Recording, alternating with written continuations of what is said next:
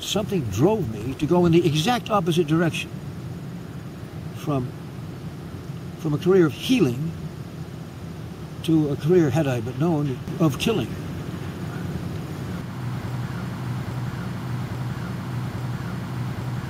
He came to grips, I guess, in the 70s with the fact that this wasn't his book after all. It was the book of all the guys in his INR, Intelligence and Reconnaissance Platoon, in the Italian campaign of World War II. So he set about to find those guys so that they could tell their parts of the story. And so he has 90 hours of interviews with these guys. He traveled around the country.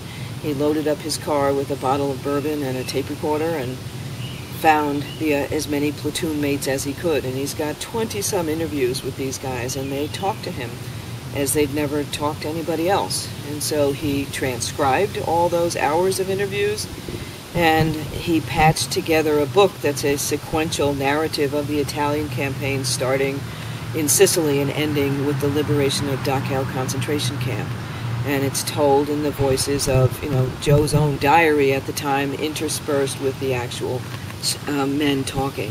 On the website, we're going to have podcasts of chapters, which is just that. It's Joe talking, reading his own words, his own diary and his own words, and the men speaking their own words. So that as the book is edited, we'll go back to those tapes and those voices will be inserted. I'm reading these 2 or 3 chapters. I'll be reading it. And then so-and-so, where I quote him, his voice will actually come on. And then go off and I'll continue on, which I don't think anybody's ever done before. The infantry soldiers at the bottom of the pile, those are the ones who've been we have been the ones who've been the unknowns. And we've been the unknowns partly because we were unknown. And we came, we fought, we died, and that was it. And partly because we didn't want to be known. We didn't want to talk about the war. We didn't want to relive it. We didn't go back to it. We didn't want to go back to that hell. So we no more wanted to talk about it than our families and our wives and so on wanted to hear about it.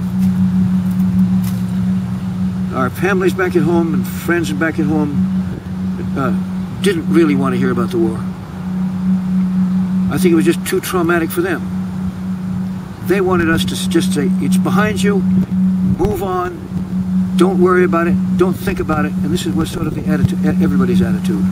But unless we who have been through these wars can bring ourselves to talk about them, unless we conclude that we're going to be doing this generation after generation after generation, and this is what we've been doing. World War I didn't talk about World War I to World War II. World War II didn't talk about it to Korea. The Korean guys didn't talk about it to Vietnam. Vietnam didn't talk to anybody about it. We're going through the same thing in the Middle East now. And these poor guys, these poor traumatized bastards are coming back now from the Middle East. Terrible trauma, terrible wounds, terrible psychological trauma. Absolutely horrible. It's an absolute nightmare. But unless somehow or other we can transmit this somehow or other, unless we can communicate this, those of us who have been through it can communicate what it was we went through, we will continue to go to war. Each new generation will think it's a great thing to go off to. It'll happen to each new generation, and we'll end up by effectively, we'll end up, we've got the bombs, we've got the weaponry out of it to self-extinguish, self-destroy.